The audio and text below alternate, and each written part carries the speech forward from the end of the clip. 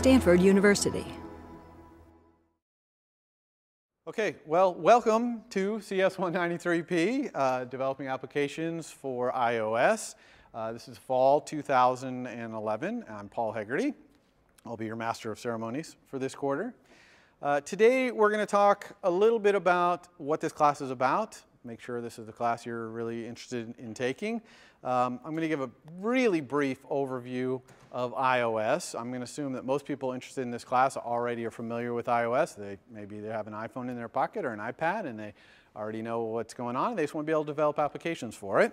Then I'm going to, at the end, cover two actual lecture topics that you're going to need to know for this quarter. The first is basically the design paradigm we're going to use to build applications. And then I'm going to give you a little peek, a little taste of the language that we're going to use, which is Objective-C, an object-oriented version of C. So yes, you have to learn another language. But for you computer science, CS 193P, at this level, CS, another language should just be nothing. So we will cover that. And it's not an intent to teach you Objective-C in 20 minutes. It's more just to give you an exposure. All right. So what will I learn in this course? Well, number one thing you're going to learn is how to build cool apps. All right. iOS as a platform, it's really easy to build really powerful applications in a very short amount of time because it has really powerful infrastructure for building applications. The things you build they live in your pocket. You can whip them out, hey, look at what I built. So that's kind of cool as a developer, not to have something that you have to wait for it to show up in stores or people download. You can show it to them right there. If you do come up with an application that you really like, it's really cool, it's really easy to market and distribute it, right? Just throw it on the App Store, bam, money starts pouring in. And lastly, it's a very because of these above things, it's a very vibrant developer community. There's a lot going on in iOS, a lot of startups out there doing cool things, from games to personal productivity stuff. And so it's a lot of fun to be working in this environment. And the second thing you're going to learn in this course is real-life object-oriented programming. Okay? So maybe a lot of you have experience with real-life programming. Maybe not. You're mostly students, so perhaps not. You all have to have a good experience with object-oriented programming. And so now we're going to combine those and see, so you can see, hey, with this object-oriented programming stuff that I've learned, what's it look like in the real world? Because we're talking about a real-world, very high-volume environment that people are running applications in. And you're going to see what it looks like to develop in that environment. And as part of that, you're not only going to learn how to just build an app, but you're going to learn a lot of computer science-y things. And you'll all have varying amounts of experience coming in here in terms of the CS classes you've taken. But you're going to learn in this class about databases, networking, all kinds of multimedia programming, multi-threading, animation, all these things listed up here. We're going to do all those things in this class. So it's a pretty action-packed class. And it's a really great class if you want to get a real industry kind of feel for what it means to apply all these technologies. Okay? Prerequisites. So the prerequisite for this class, the most important prerequisite is that you must be a competent, comfortable, object-oriented programmer. Okay? Now, I've put up a bunch of object-oriented terms up here. And all these terms should be very familiar to you, okay? If I start talking about a class or how we're going to add an instance variable or we're going to use a protocol to do something, and you're kind of like, what does that mean? Instance variable? I never heard of that. You're in trouble, okay? Because I'm going to assume knowledge of object-oriented programming, okay? So that's really something to be clear of right up front. If you're not comfortable with these terms, if you're haven't had some experience writing object-oriented programming, it's going to be trouble. And specifically, if you've never written an object-oriented program that uses more than a class or two, like I know a lot of CS 106A, the assignments are write a class that has these 5 methods that does something.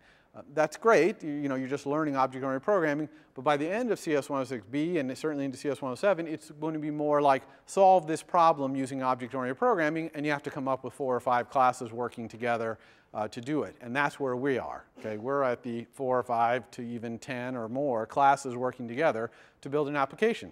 all right? So you don't want to be jumping from 0 to 60 in 10 seconds there, and you want to give yourself, you want to already be at that level where you can put some objects together, understand a little bit about programming interfaces, okay? Any questions about that? All right, the assignments. In this class, there are 7 weekly assignments. You have 1 week to do them. They are assigned after lecture on Thursday. They are due at the end of the day the next Wednesday, 11:59 p.m. Pacific Standard Time. They are due, okay? They are individual work only. This is not something where you're going to get together with your friends and say, oh, how are we going to solve this problem? They are not structured as like big projects. So that they're weekly assignments that are directly having you do what I'm doing in the lectures and in the demos I do in class that week as homework, okay? I teach the same way every week. I'll tell you about it in lecture.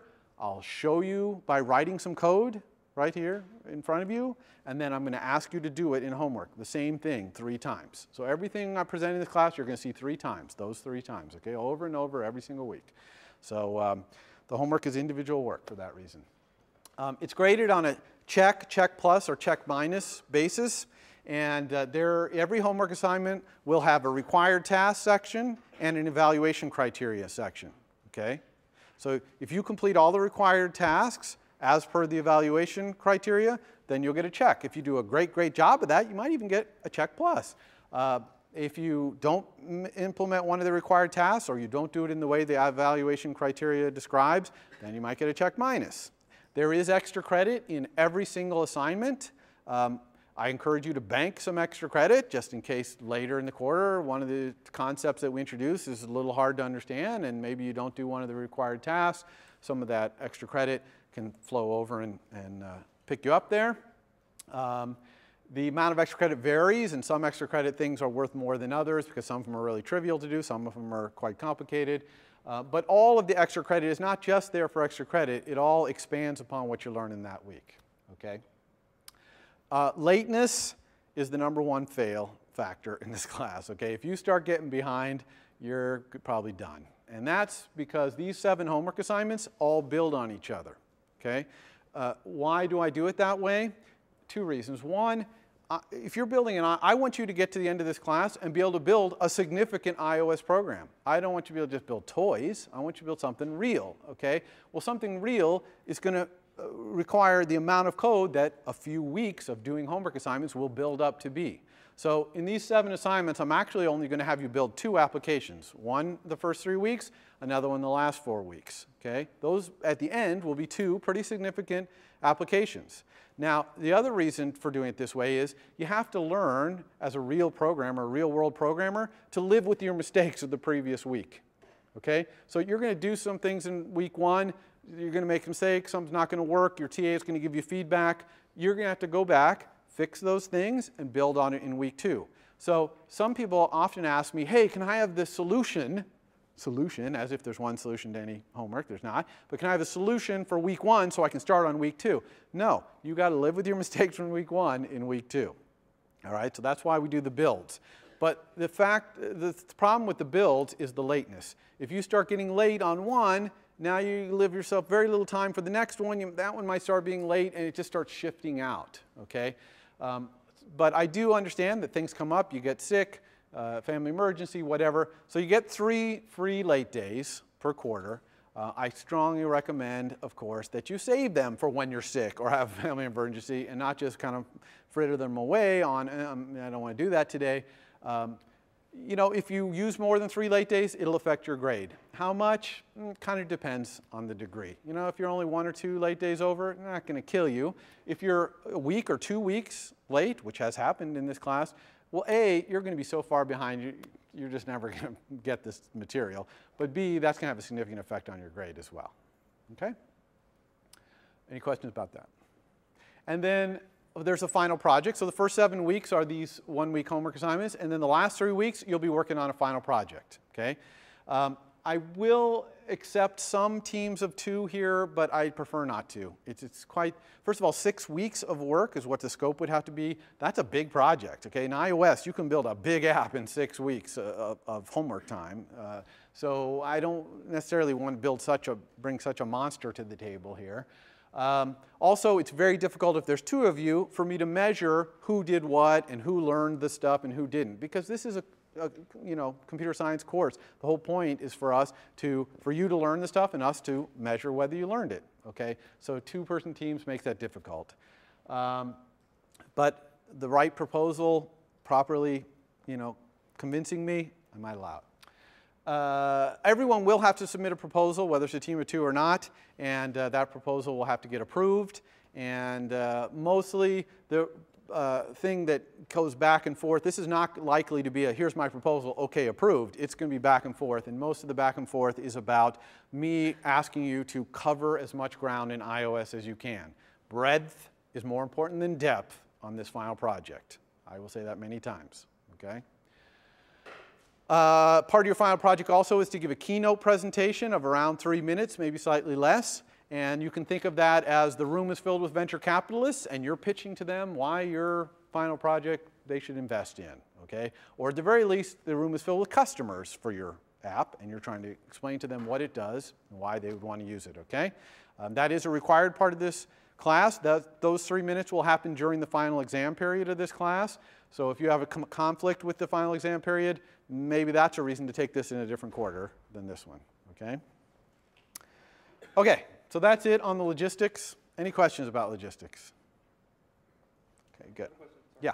When is the final presentation? What day? Yeah, the question is, when is the final exam scheduled? And I don't know. They have not told me yet. They seem like they tell me halfway through the quarter, this is when it is. I'll certainly, the instant I know, I'll post it on Piazza. But, it's whenever the normal slot for this class would be. So, all right.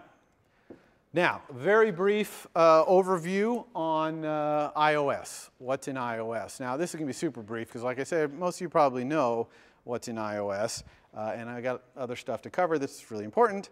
But I'm going to divide iOS into kind of 4 layers. These are fairly arbitrary layers here. And these layers are closeness to the hardware. So the bottom layer is the closest to the hardware, and the top layer is the closest to your programming environment for the end user, okay? So at the bottom layer of software in iOS is basically a mock 4.x BSD Unix kernel, okay? It's the mock OS 10 operating system, basically, targeted for this device, but that gives you a lot of power to have a full multitasking Unix kernel at the base. And it's quite remarkable that that kind of operating system is on a embedded device like this. At that layer, that gives you a lot of fun things like networking and sockets and security at that layer and the file system, obviously, things like that. Most of this API is C API, not object-oriented, okay, because it's the Unix code, basically, and things built on the Unix code, not object-oriented. We won't be programming in this class at that layer very much, if at all. Built on top of that, though, is a layer that starts to be more object-oriented, okay, and it's providing a lot of the same services as the layer below, but with object-oriented API. For example, there's a socket class, right, so that you can do sockets using an object-oriented mechanism. This is also where we have some language runtime support for things like multi-threading, which we're going to do in this class, because a good interactive user interface program needs to use multiple threads, because you've got to keep that main thread that's interacting with the user, keep it free to be interacting with the user all the time. You're also going to have the collection classes here, like arrays and dictionaries, and all that kind of mechanism is all in this layer. So you can think of this as kind of a mostly object-oriented layer that's providing basic functionality and then covering that core OS. Now this next layer, the media layer, it is kind of the next layer up away from the hardware. However, it's a little bit of an orthogonal layer because you have to remember that the iPhone, the iPad, the iPod Touch, these are fundamentally multimedia devices. Whether it's audio or video or a combination, you got FaceTime going, you got your iPod library with all your music for the last 20 years in there. It's a multimedia device. So multimedia code runs throughout iOS. It's just everywhere. It's all built in, okay? And so almost any API that you see from the core services layer on up is going to be thinking in its mind, in the designer's mind, about multimedia. What kind of media do I need here? How does this plug in? Et cetera. So there's going to be a lot of multimedia going on in this class because this device is fundamentally really good for that. Okay? And then finally, we have the top layer, which is the Cocoa Touch layer. Okay? Cocoa is the name of the application development environment for Mac OS X. On iOS, we call it Cocoa Touch.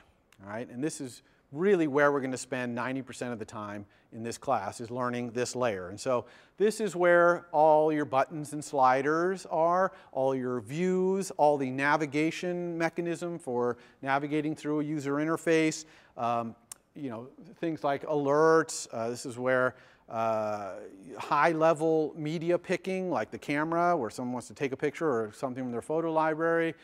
That's all happening at this Cocoa Touch level. This is entirely object-oriented at this layer, and not just object-oriented in terms of you call methods to access the stuff instead of objects, but object-oriented in terms that it has a design paradigm that you have to understand, which I'm going to explain here in a moment, that you plug into, that makes it really easy. Very few lines of code to write as long as you're swimming downstream with this design paradigm, okay? So that's iOS in a very small nutshell. The two things I have well, let me do one quick thing before we dive into some actual learning here, which is let me talk about the platform of the development environment. So the last few slides were iOS itself, what's in there. This is when I'm a developer and I sit down to develop, what am I going to see?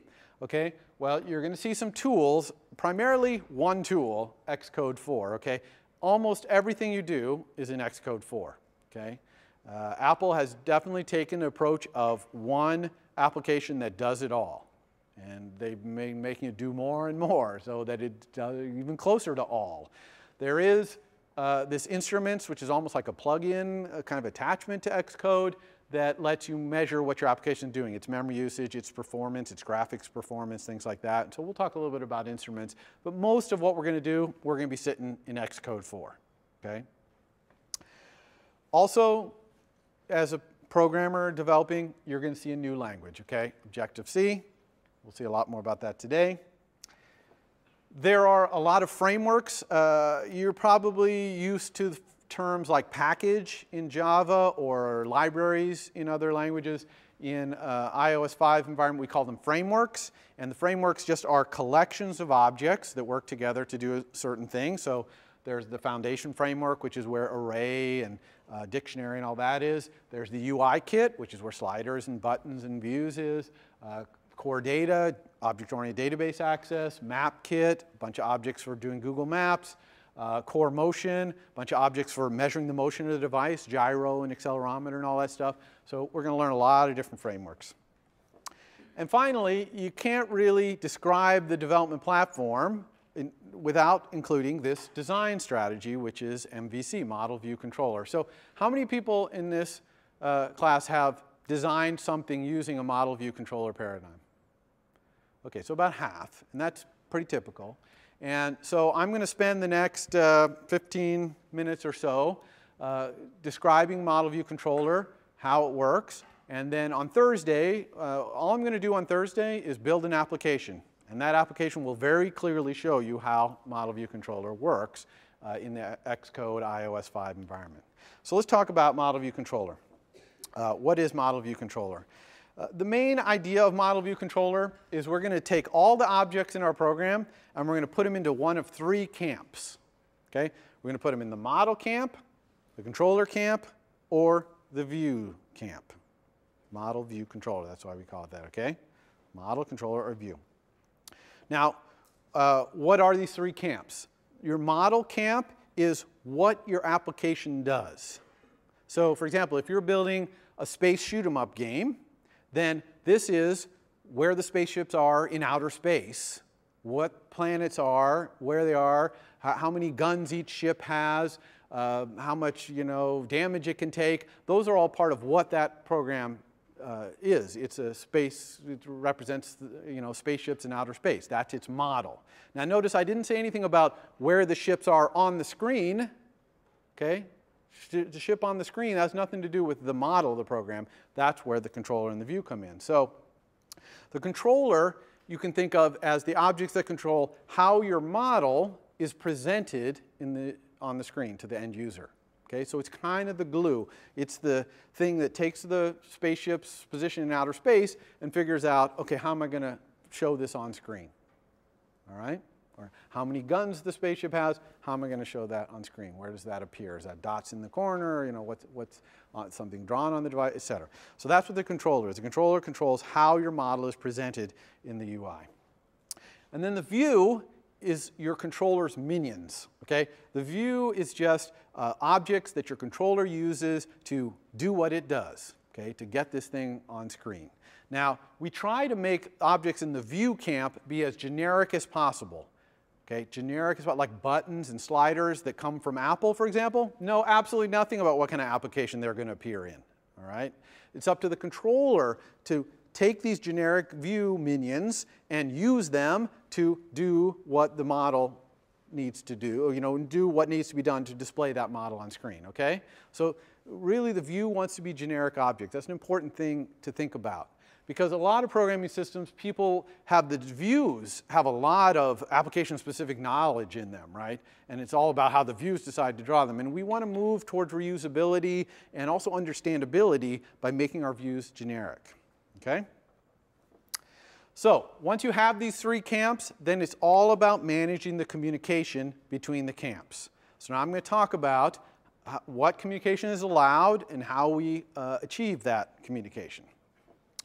So let's talk about controllers talking to their model.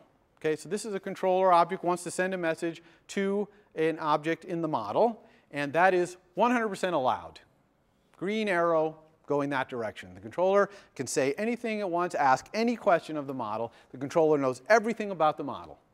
Okay, because it is the controller's job to get that model on screen somehow, so it needs to be able to have full access to the model. Now this arrow only goes one way. This green arrow is pointing from the controller to the model. So this is the controller knowing about the model. Okay, so that's fully green, no problem. You notice I've drawn what kind of look like road markers there. Okay, and you can see that on the side from controller to model, it's dashed white line. That means sure, cross over this line anytime you want. Okay, and these other lines you'll see are not always dashed. What about the controller talking to his minions in the view? Also green arrow. Okay? The controller is responsible for getting the model on screen. It's got to have full ability to do anything it wants with those views. Okay? Set them up, tell them to do things, arrange them on screen, communicate data to them, etc. So that arrow is also green. So that side of the road is also dashed white line. Now, you see the word up there, outlet. Outlet is a term we use to describe a property in the controller that it uses to talk to its views. So we will create outlets from our controller objects to our views, and those outlets will be properties through which the controller will talk to its views. Okay? So I'm just introducing this phrase outlet right now. How about the model and the view? All right, for the purposes of this class, they never talk to each other ever. Now, I'm sure you can understand why the model would never talk to a view. Okay, the model is user interface independent. Right? You could have a model for a space shoot 'em up game where the user interface is command line. Move ship to XYZ, shoot ship. I mean, you could. It would be kind of silly, but you could. So the model is completely UI dependent. So I think you all agree there should be no communication from the model to the view. The model should have no idea what the views are.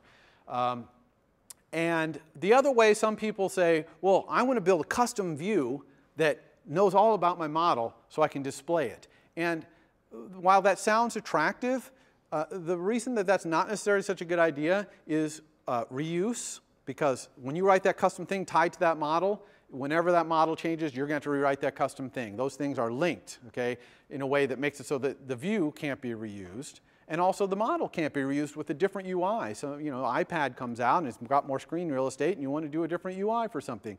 You got to rewrite a whole new view. Better to put that code in the controller, okay, and try to build a more generic view object.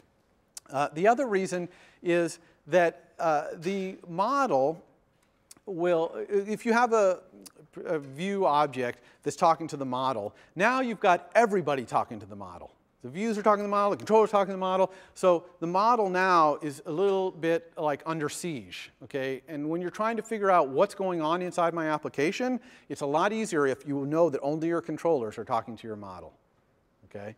So you keep the views out of it. The views are just minions of the controller. Let the controller do the work there. So we are, in this class, never going to have the view and model speak to each other, ever. Double red line. I'll give you a ticket if you cross over there, okay? So don't do that. How about the view speaking to its controller? Is that allowed? Can the view talk to the controller? And the answer there is sort of. Okay, that's why it's yellow. That was yellow. The communication between the view, which is a generic object, and the controller, which is very specific to how this application presents the model on the screen, is got to be blind, meaning the view can't know what class of object it's talking to, and it also has to be well structured, so that in Xcode 4 we can connect up the view to the controllers in a structured way, right? So that we understand how to do it.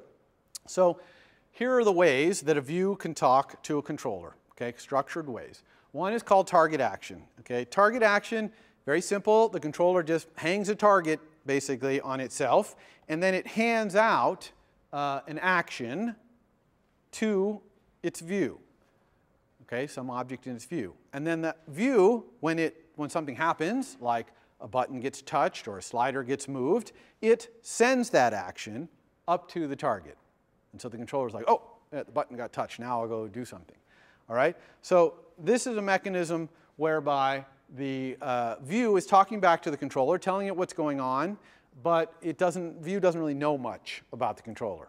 All it knows is to send this target action. Very simple, structured communication there. But there's more complicated communication that needs to happen between the view and the controller.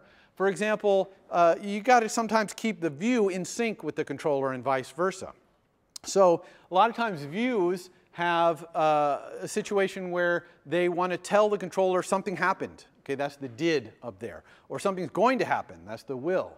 Or they want to ask the controller, should I allow this? Okay, so those kind of will, did, should kind of questions, the view needs to be able to ask. All right?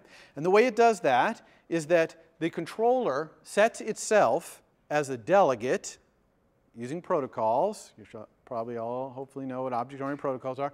And we're going to talk about how to do that in Objective-C. They're going to set a protocol so that when these will and did and should things are going on, the controller gets to be involved.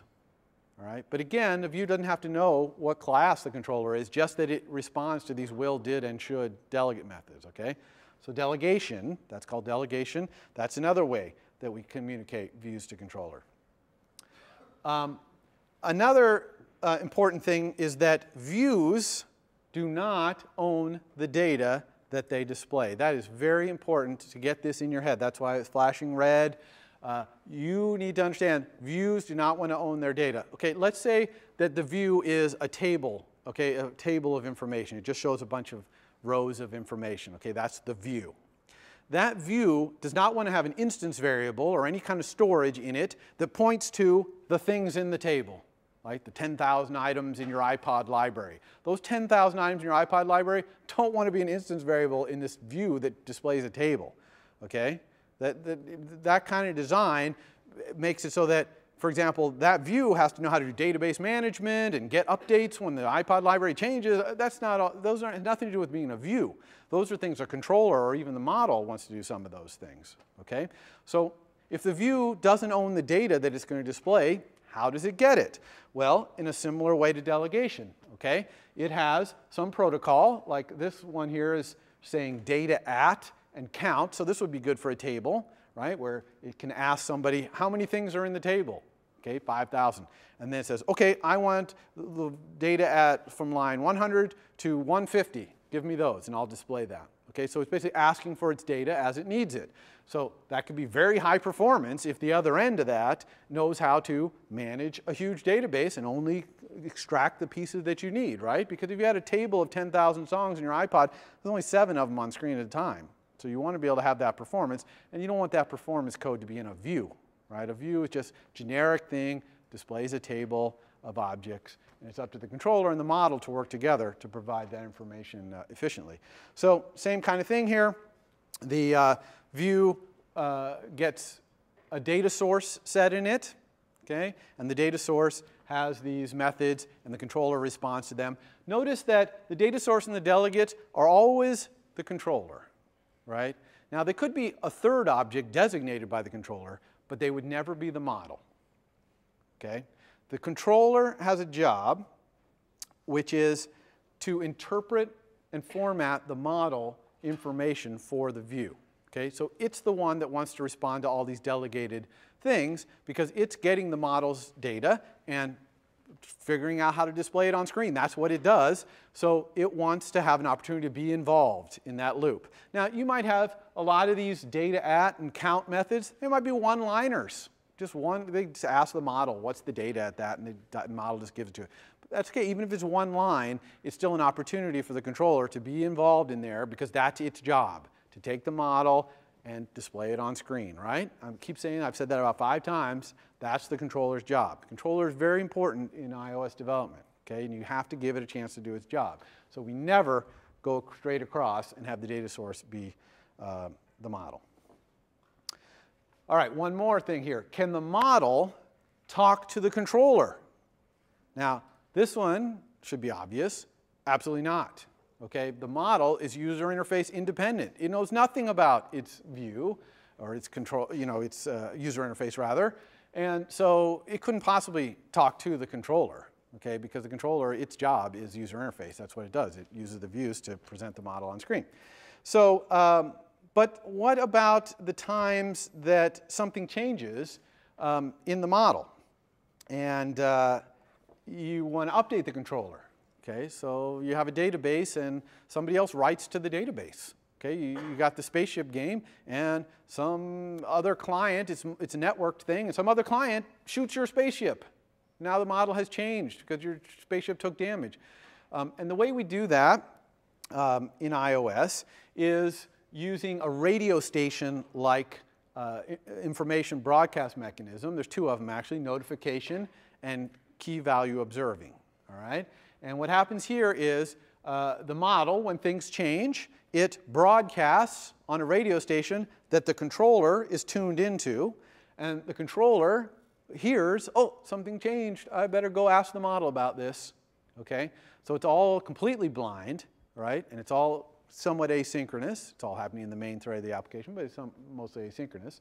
And so that mechanism happens. Now, this KVO and notification, it can also happen between view and controller. It would never happen between the view and the model. Okay? The view would never sign up for a radio station that the model broadcasts. But the view might sign up for something in controller, and the controller might also sign up for something in certain views.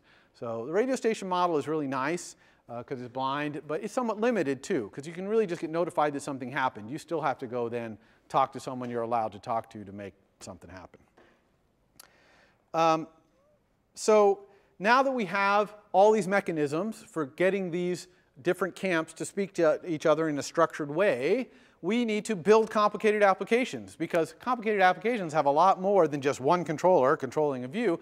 They might have, 100 controllers, or certainly a dozen controllers controlling lots of different views, right? You have a view that's got a login screen, and when you log in, it shows you all your personal information. Then you click on something, it shows you a table of information. You click on something in that table, it shows you something else, etc. That's a lot of, piece of information being viewed and managed from the controller. So how do we build those complicated applications? And the answer is that we combine MVC groups into big graph of MVCs. Okay? And you can see in this graph that some of the controllers, which are in purple, their view, their minion, is another MVC. Like, do you see the one up in the middle, in the center, right? Look, it's one of it actually has 3 MVCs being its view minions. You see how it's doing that? It's coming across that view line. So it's very common that you have something in a view, you click a button, and it gets another MVC to put to some screen on, some page of information up on the screen and get some other information for the user. All right? But the good thing about this graph is that all the arrows are coming across predictable boundaries. So this program, you can look at any one part of it and you know what's going on in that one part. As opposed to a graph like this, where everybody's talking to everybody, this is bad, okay? This is ununderstandable. We can't track what's going on. If we have a bug, we got to figure out who's talking to who might be sending this message to me, under what circumstances. It's basically impossible, okay? So we're not going to build applications like this.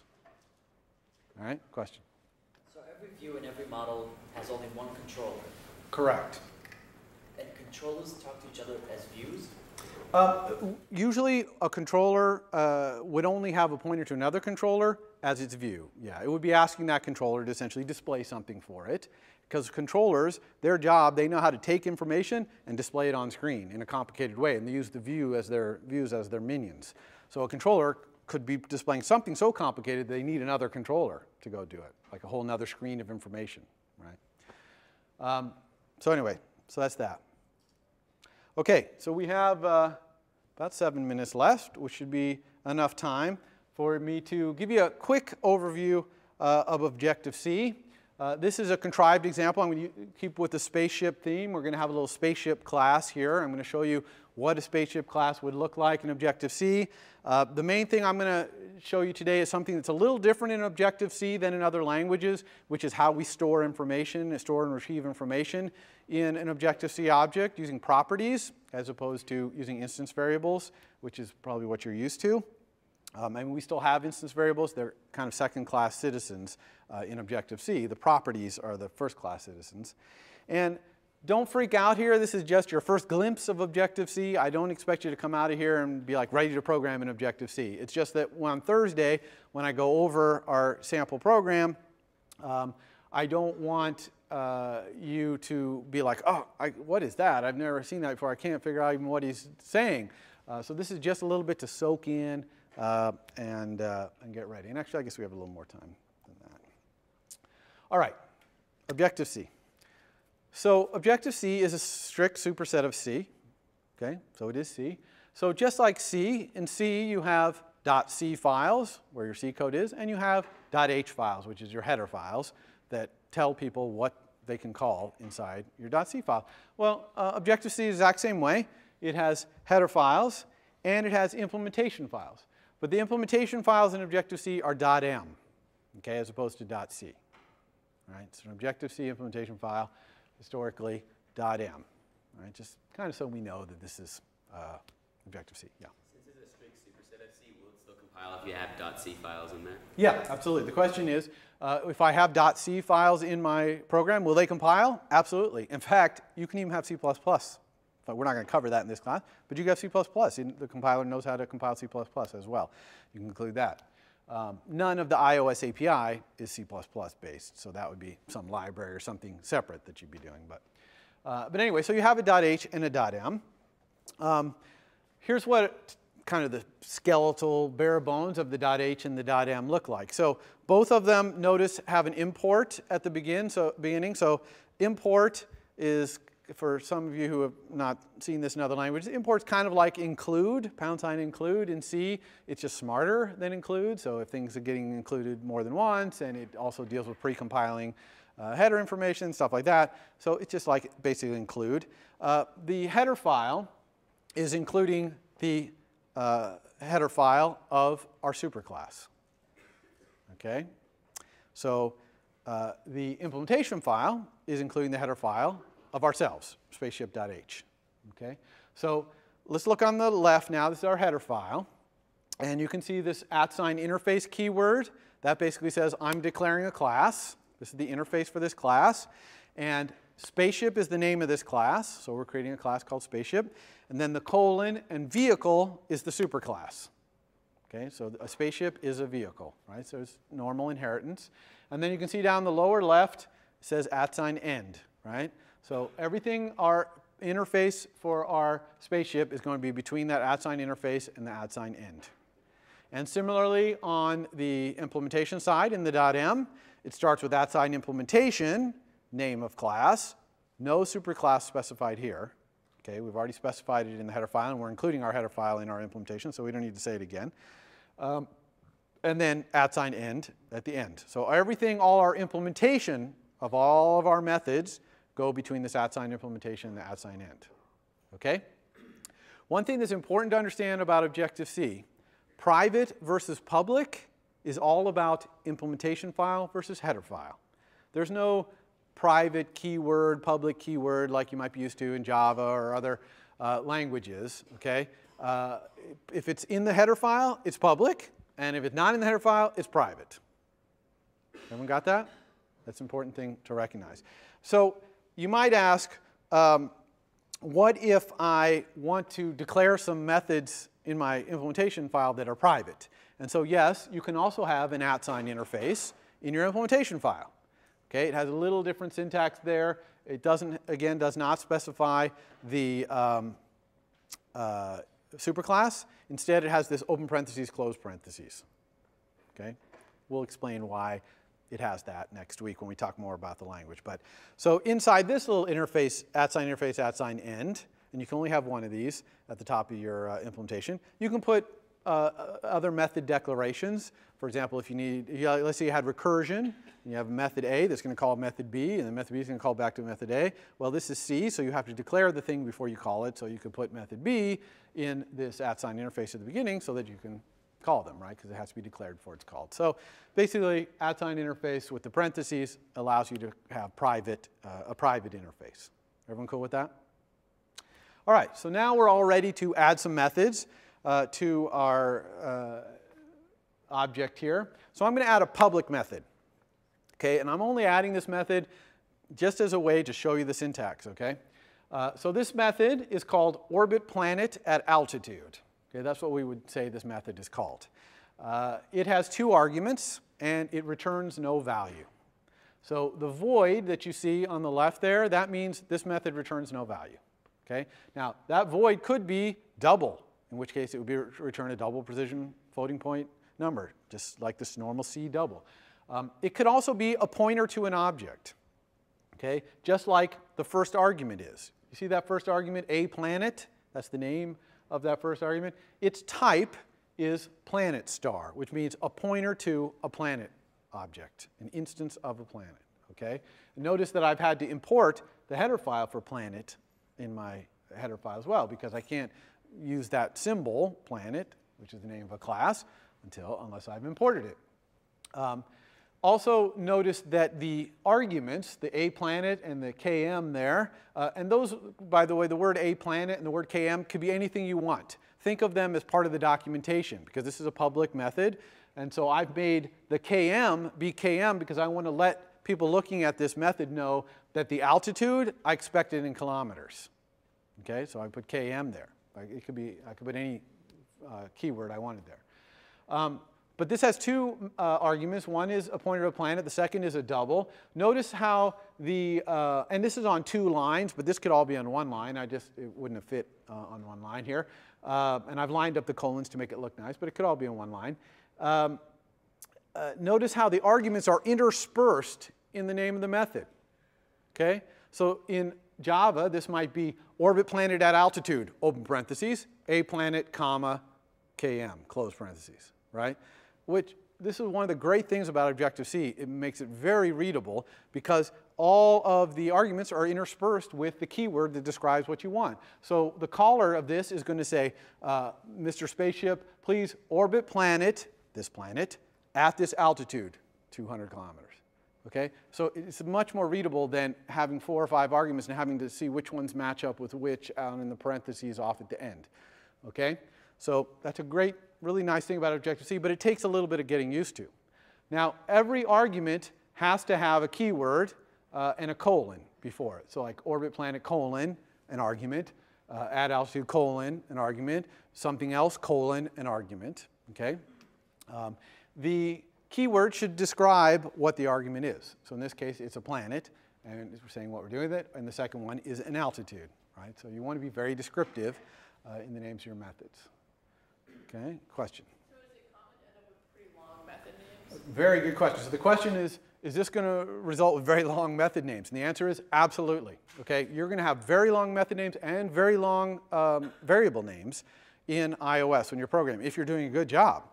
And that's okay, though, because Xcode does escape completion is meant essentially to the max. It is constantly trying to help, finish up the method that you're typing or the variable name. You'll see that on Thursday. So definitely you want long variable names, definitely long method names, very descriptive. You want your code to read as close to reading just the English language as you can, and you'll see how that works as time goes on.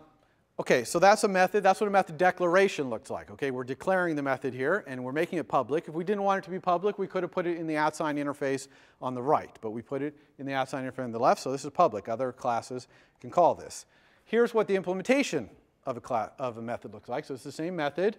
Notice I've put it all on one line here just to show you what that looks like. And it's exactly the same except for there's no semicolon at the end, right? You could put a semicolon there. I think the compiler will tolerate that, but you really shouldn't have one there. And then you just have open curly brace, close curly brace, and you put your implementation in there.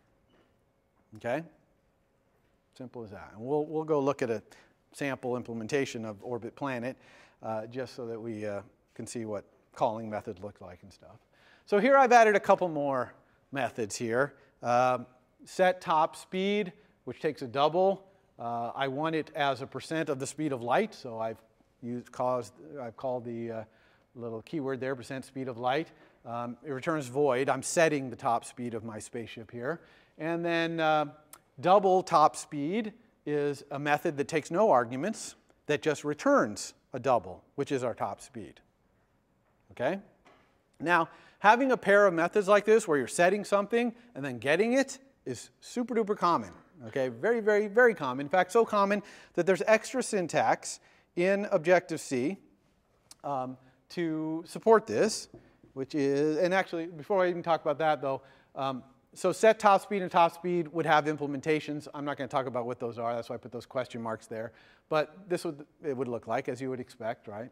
Okay, matches the header file there. So anyway, so the special syntax that we use for things that we set and get like that is called a property. All right? And what we do, if we want a public property, is we put this line in our header file, @sign property, parentheses, some keywords, get to that in a second, type, the type of the property, in this case a double, and then the name of the property, top speed. Okay? So saying @sign property, non-atomic, double, top speed is exactly like saying those two lines at the bottom, set top speed and get top speed. In other words, @sign property declares a setter and a getter for that property. All right? And the property's getter is always the name of the property, just like top speed is the getter right there, the get, see it? And the setter is always the word set, capitalized name of the property. Set, capitalized name of the property, and then a colon, and then the type. So that's why @sign property, non-atomic, double, top speed would create those two methods. Now, that non-atomic, don't worry about that. We always are going to put that in this class. All that means is the setter and getter is not thread safe. Okay? And for those of you who know about threads, you'll understand when you're setting something, you want to make sure that some other thread is not smashing on the data structure that's setting something at the same time. If you don't understand multi-threaded, don't worry about it. We're going to be talking about it later in the quarter. That we're always going to make our things non-atomic. The reason for that is all of our UI happens in the main thread anyway. We put other things in other threads, but the UI we're going to put in the main thread. Question? Just to clarify, you still keep your getter and setter lines down below, or no? Or Great question, and the answer is no. So here I've taken away the set top speed and the top speed because I don't need them. When I do that @sign property, non-atomic, double top speed, it essentially declares the setter and the getter. I could still call them like setters and getters. They're there. It's just that I don't have to declare them twice. Question? You don't specify a property as non-atomic. Is it by default like thread safe or atomic? Yeah, the question is if I don't say non-atomic there, is the property going to be thread safe? And the answer is yes, which means locking code will be generated for you, you know what I mean? Or you have to do locking code yourself if you're going to implement the setter and getter yourself. So that's, for now, why we're always going to do non-atomic. So anyway, so we would never declare the @sign property and then also declare the setter and the getter. That'd be redundant, okay? Because it's exactly the same thing.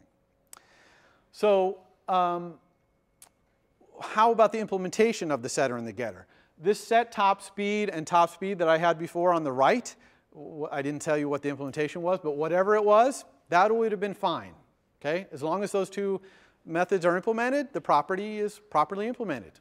Okay, because all the property is really is those two methods. That's all a property is. And so the thing that's different about Objective-C is that we don't access our instance variables by going straight to the instance variables. We always go through setters and getters for our properties. And you might say, well, that sounds pretty inefficient, calling a method every time I like it. The overhead of calling a method compared to the overhead of drawing on the screen is infinitesimal, okay? Now, if you were building some kind of complicated algorithm that you were calling something thousands of times in a tight loop, okay, maybe then you're going to want to go direct to the instance variable. But if you're responding to a user touch on the screen, that takes, you know, many, many milliseconds for that finger to go down and come back up, and you know, calling overhead of a method 0, especially since Objective-C method dispatching, super fast. I mean, optimized to the very instruction, okay? But just like we have @property to declare these properties for us, we have another magic thing, @synthesize, which will implement the properties for us, okay? So that we don't have to do this implementation down there. So what does @synthesize look like? Very simple. @synthesize, the name of the property, and then equal sign, and then some variable name, basically, that it's going to use in its implementation as the instance variable. Because it's a setter and a getter, and so @synthesize, all it does is let you set and get it. It doesn't do anything else. So it needs to use an instance variable, and so we do that equal sign to specify the name of the instance variable. And we usually use, well, first of all, you want to be consistent with what name you use. And underbar and the name of the property is very common. Okay, that's a very common naming convention. Some people say IVAR underbar name of the property. Something like that, that'd be fine too. I don't really mind what you use there as a naming convention, but just be consistent so that all your properties get synthesized with an instance variable behind the scenes that has a well-defined name. If we didn't say equals underbar top speed, it would still synthesize an instance variable to use, because it's got to have one, but it would use an instance variable with the same name as the property, and that is bad. That leads to bugs in your code, and I'm going to show you, hopefully if we have time on Thursday, exactly what kind of bug that can lead to. So we're, in this class, always going to say equals something besides the name of the property. Underbar, IVAR underbar, something, name of the property, okay? Everybody understand that? All right, so what else? Let's look at what @synthesize would generate. Okay, what implementation would @synthesize generate? @synthesize generate, and this is what it would do. I mean, couldn't be more simple, right? It just has this instance variable behind the scenes that it creates, underbar top speed. When you call the setter, it sets it. When you call the getter, it gives it back to you, okay? Now, you might say, well, why even have @synthesize? Well, because you got a lot of setters and getters, you want to have all this extra little one-liner code all over the place, so it's nice to have it in @synthesize. There's also a reason, if you're not doing non-atomic, then this will do the locking for you. That's nice, right? Synthesize will generate more complicated stuff to do the locking. So that's a nice feature of it as well. But what if we wanted to do something in our setter or getter? Okay, like let's say our spaceship can't go faster than the speed of light, okay, let's say. And so let's say in the setter, we don't want to let you set the speed to be faster than the speed of light. All right? So that's no problem. Okay, first of all, we could just get rid of our setter and getter. @synthesize creates them, just like @property created the declarations. We could just get rid of them. But what if we did want one? So here I've implemented my setter to make sure the speed is greater than 0 and less than the speed of light. Okay? And so I just say if the speed is less than 1 and the speed is greater than 0, then I'll set the top speed. And notice I'm accessing the instance variable here, which is okay. I know the name of it because I've set it in the equals thing up there. Otherwise, if it's not in that range, I just do nothing. So the setter does nothing, right? So if you implement your own setter like this, synthesize will not generate the setter. In other words, synthesize only generates the setter and getter that you don't implement. And in fact, yes, you could do @synthesize and then implement both your own setter and your own getter. And you might say, well, why would I ever do that? Well, because you want @synthesize to create that instance variable for you, underbar top speed, right? And then you go do something with it in the setter and getter. That's perfectly legal as well. Okay? Everyone understand properties and synthesize? Okay, so here's another property. This property is a pointer to an object. Okay, I got a nearest wormhole here. Okay, so wormhole is a class. And notice that next to the non-atomic, there's another thing there, okay, which is strong. So one thing about objects, pointers to objects, we have to manage their memory, right? Because that wormhole is going to use up some memory. And so at some point, someone's going to set this pointer to point to a wormhole. And when we're done using that wormhole, we want that memory cleaned up. So there's two words that can be there. And one of them has to be there if the property is a pointer to an object. One is strong and the other one is weak. Strong means keep the memory that this property pointer points to around until I'm done with it. So it's strong, I'm holding onto this wormhole strongly. Weak means if no one else is interested in this wormhole, I'm not interested either. And just set this pointer to 0, to nil. Okay? Now, this brings up a question, what is the value of a property when the object is first created? And the answer is all properties have a value of 0 when they're created. Okay? So that speed is 0. When we're created, our speed is 0. Now that's probably bad. We don't want a speed of 0. So we might override our getter to say, if our speed is 0, return something else that's non-zero. Or maybe we'll change our setter to allow the speed of 0. And then maybe it's like a space station instead of a spaceship because it can't move. But they're all 0. And for a pointer being 0 means I don't point to any object right now. Now one thing that's very different about Objective-C is that if you send a message to nil, what do you think happens? Nothing, right. Okay, a lot of people think, oh, it'll crash, dereferencing nil, 0. No, in Objective-C, it's very important to understand that when you send a message to nil, to a pointer whose value is 0, it does nothing. And in fact, if that message returns something, it'll return 0. It'll do nothing and return 0. Okay? And we rely on this, and we program in iOS knowing this and using it to our effect. Now, this is going to be definitely an adjustment for some of you who are used to putting all kinds of protection against nil dereference and all that stuff. And here, you're going to flip it around and use it to your advantage. Okay? And you'll see that as we go along. So I can synthesize this guy as well. Here I'm synthesizing the same kind of thing. I'm not going to do anything with the setter and the getter, so it creates it for me. One thing to notice, at-size synthesizing this thing does not create a wormhole. Okay? It only makes space for a pointer to a wormhole. Someone still has to call my setter, set nearest wormhole, to set the wormhole to something. Does that make sense? It's really important to understand. Every time I teach this course, I always have a few people who say, well, I at-size synthesized that wormhole. Why isn't it getting created? That just creates the pointer. You have to call set nearest wormhole to initialize that thing. All right, so we're running out of time. Let's get down here and start doing some code in Orbit Planet. The main thing I wanted to show you here is what it looks like to call a method. Okay, we've seen a lot of declaration and definition of methods. What about if I want to call one? And that's done using this square bracket notation. So here on that first line, double speed equals self top speed. I'm calling my top speed getter on myself. Okay, the way you send a message, open square bracket, a pointer to the object you want to send the message to. All objects in Objective-C are in the heap. We always access them by pointers, always. Okay, always, always. So self is a pointer to myself. Convenient, just like in other languages, this and things like that, self. And then you just put the method that you want. If it has arguments, you just intersperse the arguments with the keywords in the name of the method, and we'll see that in a second. So this, and then if it returns a value, you just say equals the value. So double speed equals self top speed, exactly as you would expect, right? Top speed. To remind you what top speed looks like, it looks kind of like that. We don't have it there because we have our @sign property. And then here's another message send. In fact, here I'm doing a message send inside a message send.